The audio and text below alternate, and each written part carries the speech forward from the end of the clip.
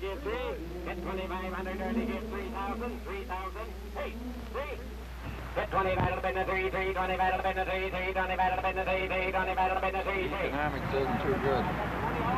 No, I didn't know. I didn't know. There are a lot of people here, more than they thought there'd be. Money down. Don't you guys worry. You'll get no damn jeeper. Farming today is a tremendous risk. Today's commercial farmer exists in an environment of complex business and financial uncertainties. No longer is the farmer concerned only with the threats from nature.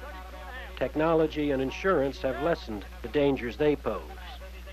The farmer is concerned with even greater and more complex risks, risks inherent in a vast, ever-changing institutional environment.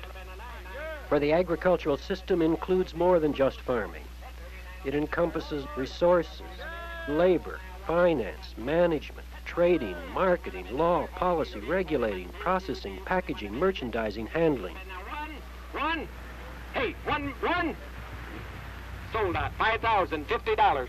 It's a complex system, this agriculture.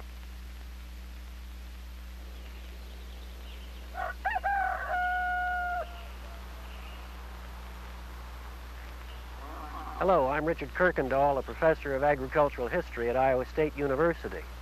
As a historian, I'm sensitive to change in human affairs, and certainly farming has changed radically since the pioneer family broke the prairie sod and made a farm and a home on the frontier. In some ways, life was simpler then. At least the pioneer farmers were not heavily involved in the market as modern farmers are. Nevertheless, even then, farming was a risky enterprise. Drought, grasshoppers, and other menaces threatened the survival of the people as farmers. Success was by no means guaranteed. The farmer had few resources as guides: experience, family, word of mouth from neighbors, and perhaps an agricultural journal or two. Leading narrow existences, frontier farm people lived close to the ground and close to home. The Civil War, a great crisis for the nation, opened up opportunities for many people. The war created a demand for increased farm production.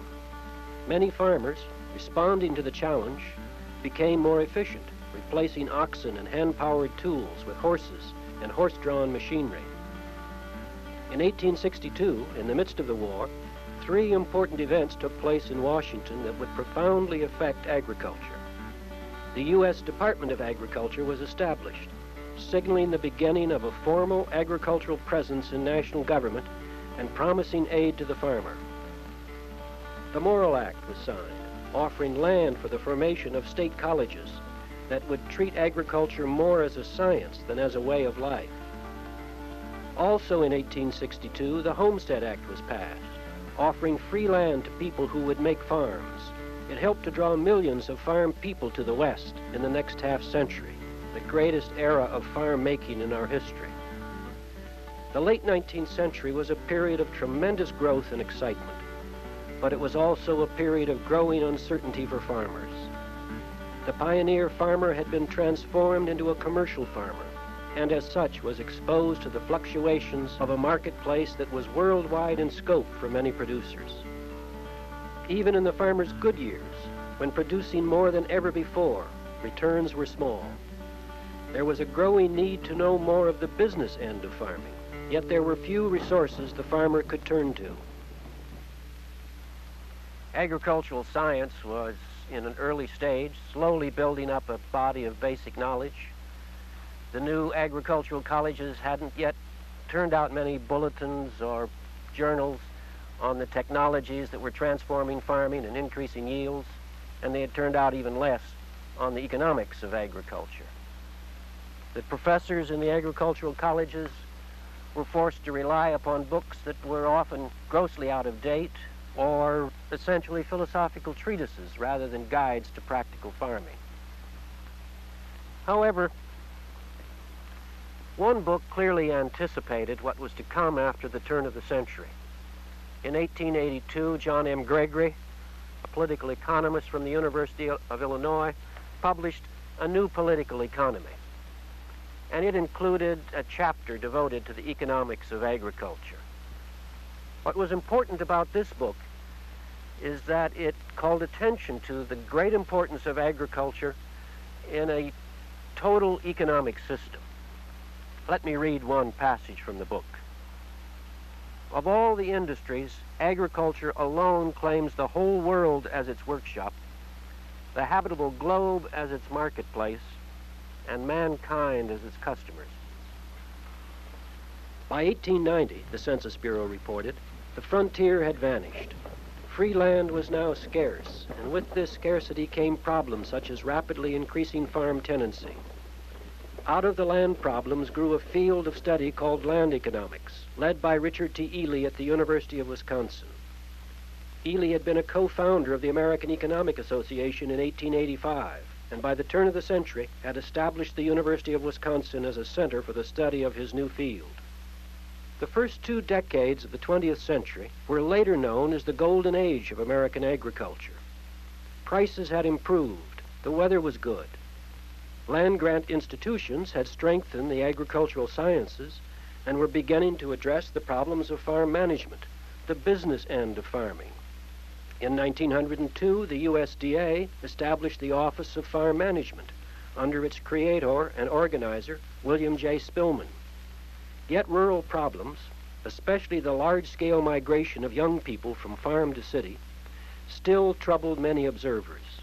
The country life movement, with its dream to make rural civilization as effective and satisfying as the rest of civilization, inspired many teachers and researchers to seek solutions to the problems of rural life. One young researcher, whose imagination was fired by the movement, was George F. Warren at Cornell University. Warren came to Cornell in 1902 to study horticulture under Liberty Hyde Bailey, the spiritual leader of the country life movement. Bailey had a problem. He had been asked by the Western New York State apple growers to analyze the economic side of their activities. He asked Warren to study it. Warren did, and in so doing came up not only with his PhD thesis in horticulture, but also with what would become the standard statistical survey techniques of farm management. Warren had a bent for quantification. Instead of looking at individual case studies, he emphasized the value of studying large numbers of farmers. If such results are secured from a few farmers or from general observations, the conclusions are not likely to be accurate. But if large numbers of experiences are studied by statistical methods, reliable results may be obtained. The quantitative approach to farm management was Warren's hallmark. He carried it into his research, his teaching, and his writing. It brought him to the forefront of specialists in the study of American farm management. Warren's analysis of the economics of agriculture was at the cutting edge of a new field of study called farm management. But his approach and philosophy to the economics of agriculture would be severely challenged. When the American Farm Management Association was formed in 1910 in Alumni Hall here on the Iowa State campus, 2 competing points of view were expressed. One, advocated by Warren, defined farm management as essentially a part of agriculture. The other point of view would be championed by a fiery economist, Henry C. Taylor. Taylor chaired the University of Wisconsin's Department of Agricultural Economics, and his mentor was none other than Richard T. Ely, the land economist. According to Taylor, farm management was essentially a part of economics, not of agriculture, as Warren's people insisted. At the formational meeting of the American Farm Management Association, the task before the membership was to define the discipline. Unfortunately, Taylor was absent, so the task of definition was in the hands of the agriculturalists. And the statement that they drafted separated farm management from agricultural economics. Farm management deals with the rural problem from the individual or private point of view. It differs from agricultural economics or rural economy in that these subjects view the rural problem from the national or public point of view. When Taylor learned of this development, he was not happy. As he put it, he was disturbed he looked upon the economics of farm management as an essential part of agricultural economics. Taylor wrote his friend Warren challenging the distinction that had been made. Why they should consider it the study of economics when viewed from the standpoint of the nation and not consider it economics from the standpoint of the individual farmer, I do not fully understand. It had seemed to me that the natural line of cleavage was that of the science and art. The field of farm management is distinguished from agricultural economics in that it is the art of applying the principles of economics, biology, and physics on a given farm at a given time. I believe that the teacher of farm management will find that his work is much more likely to overlap on that of farm crops, horticulture, etc., than it is to overlap very far on economics. Underlying his answer must be a knowledge of business principles, but the final answer depends on a technical knowledge of these first principles of agriculture. I do not consider farm management to be an art. Taylor spent the next several years trying to persuade his fellow workers in the emerging field to broaden their perspective, and he found an ally in Thomas F. Hunt. Hunt had been one of George Warren's teachers and colleagues at Cornell, and at Hunt's urging, Warren broadened his conceptions in his 1913 text, Farm Management, using an economic perspective. Still, this perspective caught on slowly with the rest of the profession, as many teachers of farm management had backgrounds in agronomy, with little or no formal training in economics. But the direction was now set.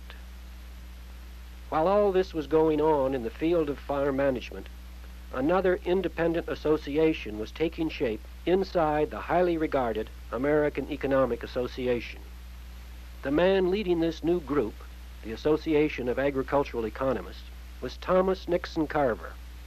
Carver's approach to farming was that of an economist, which coincided with the changing perspective of the Farm Management Association. In 1919, the latter association joined forces with Carver's even younger one to form the American Farm Economic Association, the direct forebear of the present American Agricultural Economics Association, the AAEA. Agricultural economics now had a broad, solid foundation on which to build a discipline. Wayne Rasmussen, U.S. Department of Agriculture historian, explains. Over the years, the impact in the science or the discipline of agricultural economics was indeed very great. Agricultural economics developed as a discipline, not as a subdiscipline of agriculture like agronomy or plant pathology, but a discipline in its own right.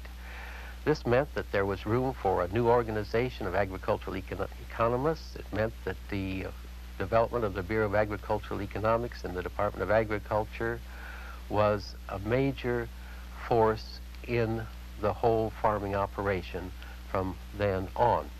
Today, agricultural economics is one of the most highly respected and certainly the most widely used of any single discipline in the whole agricultural area.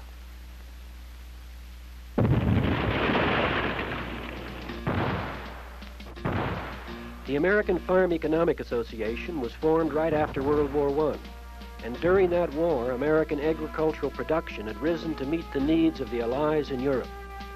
Even in the first year after the war, 1919, production remained high. Farmers planted 76 million acres of wheat compared to 50 million before the war. Food had helped win the war, but farmers were to pay a high price for it. Foreign markets shrank as Europe recovered. In the summer of 1920, farm commodity prices in the U.S. dropped 50%. Land values plummeted 25% or more. Farmers were in trouble. America had an abundance of food, but not enough people to buy it. U.S. Secretary of Agriculture Henry C. Wallace responded, calling on agricultural experts from around the country. Among those whose advice he sought was Henry C. Taylor, who by this time was chief of the USDA's Office of Farm Management and Farm Economics. Taylor's advice was to consolidate all the economic efforts of the department into one bureau, a plan he had been working on for some time. Asher Hobson was with Taylor when he had first come to the USDA in 1919. That year, he was appointed chief of the Office of Farm Management. and he asked me to go as an assistant chief. And of course, I accepted with enthusiasm. I can't know with accuracy what Taylor's thinking was, because he never discussed personally with me in the early day the organization of the Bureau of Agricultural Economics. Nevertheless, I am confident that he began working on the development of the Bureau of Agricultural Economics the day after he arrived in Washington as chief of the Office of Farm Management. Taylor's plan for consolidation worked well with Wallace's scheme, for it would enable them to effectively use the data the USDA had been gathering over the years to help solve some of the problems at hand. Let them turn to research with the definite objective of helping struggling farmers work out their problems, not alone for their benefit, but for the benefit of the nation. Taylor's plan developed into the Bureau of Agricultural Economics, the BAE, in 1922, with Taylor as its first chief. Once again, ag historian Wayne Rasmussen. This new science of agricultural economics and the new Bureau of Agricultural Economics together had a tremendous influence upon economics and agricultural economics as disciplines.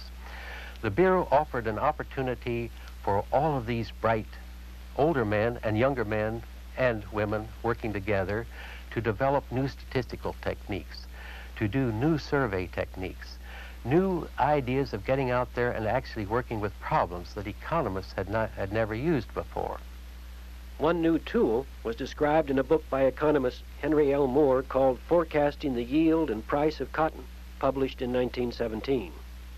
In his book, Moore used the public information gathered by the USDA and, with statistical techniques, was able to predict the quantity sold and the price of cotton better than the so-called experts at the USDA. For this, Moore would be later heralded as the father of statistical demand analysis. To the young economists at the BAE, Moore's statistical techniques were just the tools they needed to help the farmer, and they applied them vigorously to the problems before them. In doing this, they gave empirical substance to the then unproven general economic theories of the time. And more importantly, they opened up a whole new area in the science of economics, the field later to be called econometrics. No one epitomized the attitude and intellectual fervor of these young BAE economists more than Mordecai Ezekiel. Ezekiel wasn't just bright, he was brilliant. At the tender age of 23, he went to work for Taylor at the BAE. There, Ezekiel gained nationwide recognition through his pioneering work in multiple correlation methods and agricultural price analysis. His first book remains a classic. Carl Fox co-authored its 1959 edition. I would say that Ezekiel's greatest contribution to agricultural economics and economics generally was the publication of his great book, Methods of Correlation Analysis, in 1930. Ezekiel himself was only 31 when this book was published. It was really a regression book from the very start. So here it was, a new third edition in 1959. The third edition is still in print in 1985. So this means that this book is no longer the Bible, if you will. It's the old, maybe the Old Testament of multiple regression analysis, you see. But right up into the middle 1960s, then other textbooks, you see, on economic statistics and regression analysis would say, look, if it's regression analysis that you want to know about, the book is Mordecai Ezekiel's. When Taylor set up the Bureau of Agricultural Economics, he had a number of prominent people to bring into the Bureau. L.C. Gray was one of them. O.E. Baker was another. They had done great service. He also brought in a rural sociologist, Carl Taylor, who made great contributions. However, the great strength of the Bureau at that time was that it brought in a lot of young people, all of whom served, you might say, an apprenticeship in the Bureau. People like Mordecai Ezekiel, Louis Bean, Howard Tolley, M.L. Wilson. Milburn L. Wilson was a farmer who wanted to be an agricultural economist, and was. A farm manager who wanted to be a policy planner, and was. A bureaucrat who wanted to be an innovator, and was. And a philosopher who wanted others to think tall thoughts and inspired them. Like many ag economists of his day, Wilson started in agriculture from the ground up. In 1907, with a bachelor's degree in hand, he farmed in Nebraska and later Montana. Soon he was one of Montana's first county agents, and then state extension leader in farm management. Wilson's ties to extension stayed with him until his retirement in 1953 as director of extension at the USDA. But Wilson's contribution to agriculture reached further than his work in extension. He was a key player in the policy making of the 1930s. Wilson had a dream to help both agriculture and industry during the 20s and 30s. The plan was for a domestic allotment program to reduce farm acreage and thus farm production. Prices would then increase, and so would farm income. It was a well-thought-out plan tempered by the social realities of what such a land retirement policy would bring. That is, a displacement of farm families. Wilson believed that a domestic allotment plan was of little value unless there was also a plan for subsistence homesteads and industrial decentralization. Farmers could thus live off the land while earning an income from industry. When Wilson learned that the governor of New York, Franklin Roosevelt, had been advocating similar ideas, the economist reputedly said, "That's my man for president." And when Roosevelt heard of Wilson, he soon became part of the New Deal's developing brain trust of advisors. Often working closely with another Wallace, Henry A., now serving as Secretary of Agriculture, the agricultural economist supplied many ideas during the Depression to try to bring the nation out of the doldrums. One of the more successful programs was conceived by a team of agricultural economists at Cornell University. It proposed the creation of the Farm Credit Administration, which became the largest farm mortgage lending operation in U.S. history. From its inception in 1933, it saved thousands of farmers from going under. Another was the Agricultural Adjustment Act of 1933. It was a hodgepodge of ideas, including Wilson's allotment plan. And in the years that followed, it was found unconstitutional, revised, changed, criticized, and vilified. Yet it was able to calm some very troubled waters during the Depression, and much of it endures in agricultural policy today. One of those parts of the New Deal for agriculture that had a long life, the food stamp plan, was developed by one of the best mathematical theoreticians in the profession, Frederick V. Waugh. Fred Waugh, in spite of his theoretical bent, was a very practical man, and he inspired others he worked with in the BAE, including Carl Fox. Fred Waugh demonstrated, both by his own work and work that he did in collaboration with his subordinates, that it was possible to take the most abstract, most advanced mathematical economic theory and bring it down and apply it to real-world important economic problems. I think Waugh was a genius at that. In fact, the economic theorists themselves, J.R. Hicks, Value and Capital, the great theorists, were often very skeptical about the possibility of ever estimating an indifference surface, for example. Waugh says, if it's good theory, damn it, we ought to be able to take some statistical data and estimate an indifference surface. And he did. In effect, Fred Waugh demonstrated that the impossible was not only possible, but for him easy. And he inspired some young men to try to do likewise. Professor Austin C. Oscar Hoffman was with Waugh at the BAE in 1938. Fred Waugh is frequently referred to as the father of the food stamp plan. And this is an accolade he deserves. It all started one day when he got a cold and stayed home for about a week. And when he returned to the office, he had the famous article which appeared in the Journal of Farm Economics in 1938, which was entitled something like Market Prorates and the Social Welfare. Probably no article which appeared in the association's journal ever had more of an impact on public policy than this. It was written in Waugh's graceful, easy-to-understand style, no math, because he was shooting for a wide audience. When Henry Wallace saw it, according to the story, he immediately summoned Waugh to his office and instructed him to work with his own people in surplus commodity disposal, and took them about 2 weeks to hammer together the first food stamp plan with the blue stamps and the orange ones. Truly a magnificent performance by one man.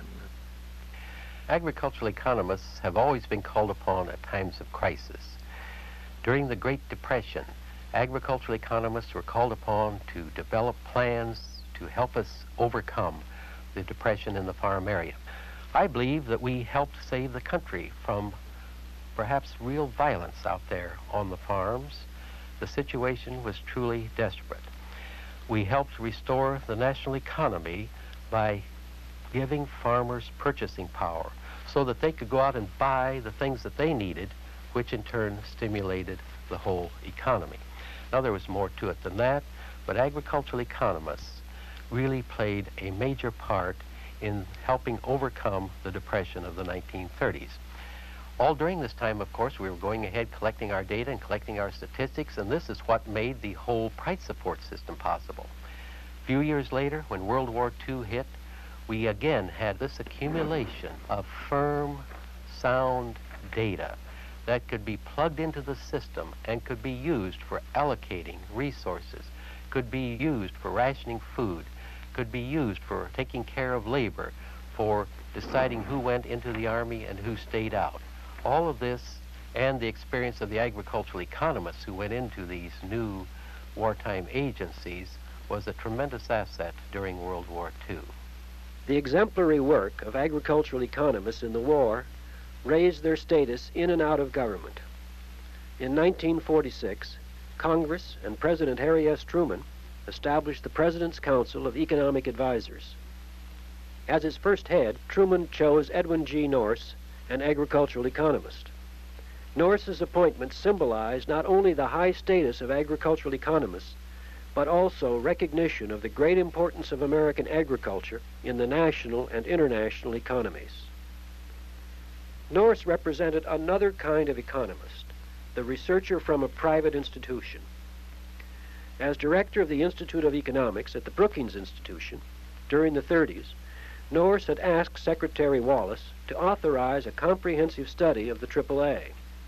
Wallace, a man with an inquiring mind, replied, "We've been doing so much wishful thinking around here, we'd benefit from an independent audit."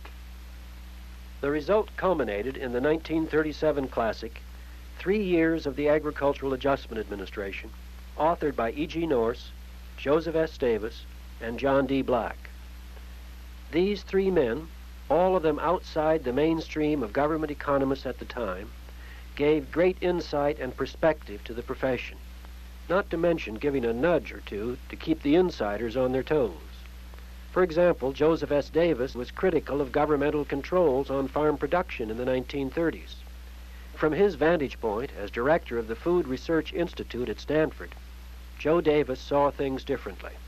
In his 1938 book on agricultural policy, he wrote, "Much, if not most, of what deserves the name production control in agriculture seems to me unattainable insofar as it is desirable, and undesirable insofar as it is attainable." The provocative character of his thinking and his scholarly research made Joe Davis a highly respected member of the profession. Like Davis, John D. Black was a scholar. He started out as an English teacher. A quiet but determined man, he joined the profession rather late in life, at the age of 32. Henry C. Taylor persuaded him in 1915 to work for a Ph.D. in ag economics at Wisconsin. The new profession was in its infancy in 1918 when now Dr. Black arrived at the University of Minnesota's Division of Research in Agricultural Economics as its acting head. And act he did. In less than 10 years, he took the one-man department and built it into one of the largest in the country. After moving on to Harvard, he made that school conspicuous in the economics of agriculture. Black not only built programs, he affected the intellectual character of generations of economists. Once again, Oscar Hoffman. I think it would be hard to imagine anyone who, through his own work and that of his students, has contributed more to this profession than John D. Black. To me, his outstanding characteristic was that he was an activist, in the sense that he believed that the government should intervene in the interests of the people. He also was against what he used to call dilly-dallying in the ivory tower. He believed that economists should roll up their sleeves and get down in the marketplace. And from this has come something of that good tradition about this profession, which is that they're problem solvers. Preserving the problem-solving orientation in a field that has often been called the dismal science has been a problem for agricultural economists over the years. And we still have problems in the farm sector whose solution seems out of reach, yet the fact that we can face those problems from a scientific point of view offers grounds for hope. Agricultural economics has come a long way since 1910. Its character, forged in the fires of the 20s, 30s, and 40s, remains alive and well. Harold F. Breimeyer, Professor Emeritus of Agricultural Economics at the University of Missouri, comments. The hallmark of agricultural economics has been its remarkable capacity to respond to events of the day. The profession is notably versatile, pragmatic, capable of addressing whatever is current. In that regard, we have heard many calls to make the discipline more scientifically rigorous, more sharply defined. Heavens, it's because we have not worried about that feature that we have been so useful. Over time, there have been broad sweeps, almost cosmic sweeps. We usually mention technology first. I tend to stress the monetization of risk. We have seen the change of our economy from rural agrarian to urban industrial. About the time of World War II, we became international in outlook. But my final comment is what a motley, mixed crowd we are. And there again lies much of our strength. It's not just that the farm management people have stayed faithful to their promises many years ago, but we include the commodity people, the agribusiness economists, the land economists, labor, the model building mathematicians. More recently, the lawyers have come in, the international crowd. And with this composite composition addressing changing issues of each day, the 75-year record of agricultural economics is a grand record, one in which we all can take pride and we all can take confidence in being able to address the still changing scene of the future. Sold at $2,800, number 188. That's on the combine and the grain platform. Thank you. That'll be the best investment of anything so far today. Damn right. You've got to have a good one. Agriculture has truly become more complex and challenging.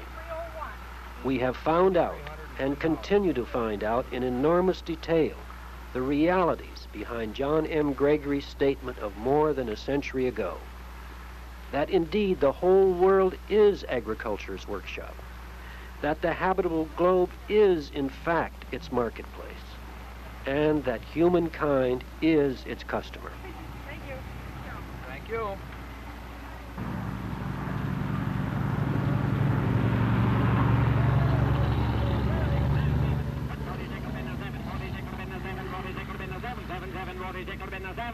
$4,600 where you get 7, and now 8, 48, 8, 47 8, 47 8,